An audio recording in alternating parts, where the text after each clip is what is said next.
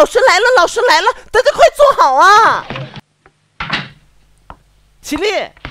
老师好。老师，我有一个问题，最近总是听到受害者有罪论，我应该怎么反怼呢？很简单，那就让他也变成受害者啊！是这样啊，好有道理，实验一下。我举个例子，比如你平时不好好看住背包，被偷了活该。你平时不好好看住老公，被绿了活该。很好，下一个见笑你来，大半夜还敢出门，真是活该。这么丑还敢出门，真是活好。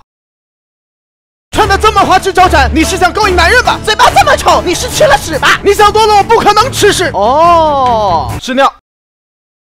我警告你，你最好别惹我发火。上火尿黄，上火尿黄，上火尿黄，上火尿黄。我既没吃屎也没喝尿。原来你既没吃屎也没喝尿。没错，我既没吃屎也没喝尿。那你他妈算个屁！操！为什么被揍的是你，不是别人？垃圾！你这么软弱，被揍也是活该。蠢狗！你肯定说了什么难听的话，变态！先从自己身上找到原因。可怜之人必有可恨之处。呸！不是你一直骂我干什么？那为什么被骂的是你，不是别人？我哪知？你肯定是说了什么难听的话，明明是你先找到自己身上的原因。可怜之人必有可恨之处，可恨之人很有可能不是处。一个巴掌拍不响，一个耳光你想不想？苍蝇不叮无缝的蛋，来吧你叮我的蛋。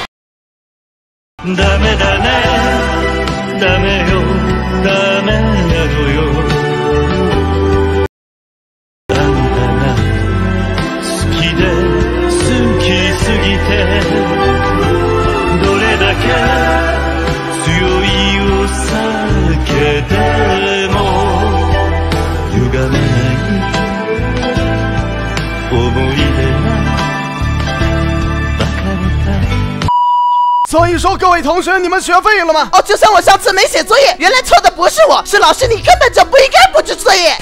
那你要怎么样才肯原谅老师呢？很简单，我想要一栋大别墅。喂，罗同学，麻烦你满足他。没问题，老师。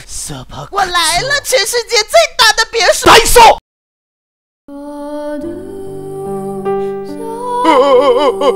太惨了！